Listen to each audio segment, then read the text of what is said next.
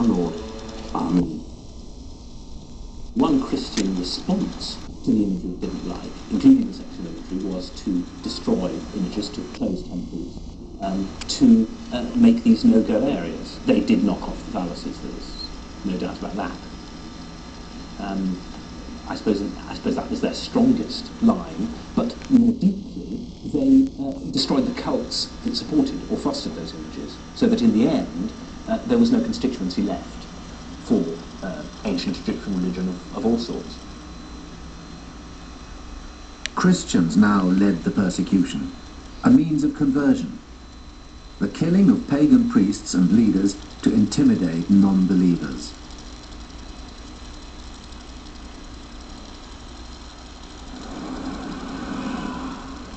With no priests to perform it, the daily rite at Karnak died out.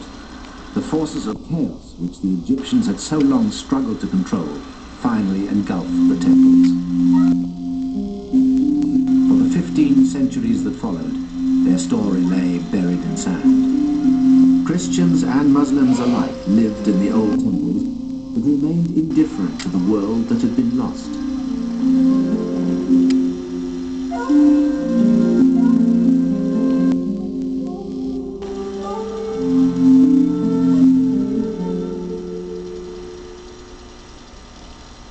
Only with Napoleon's expedition to Egypt in 1797 did the process of uncovering the past really begin. Shortly after the Battle of the Pyramids, Napoleon addressed the team of 300 scholars he had brought, together with his troops. Their task, he told them, was to make Egypt known, not only to France, but to all Europe. The wisdom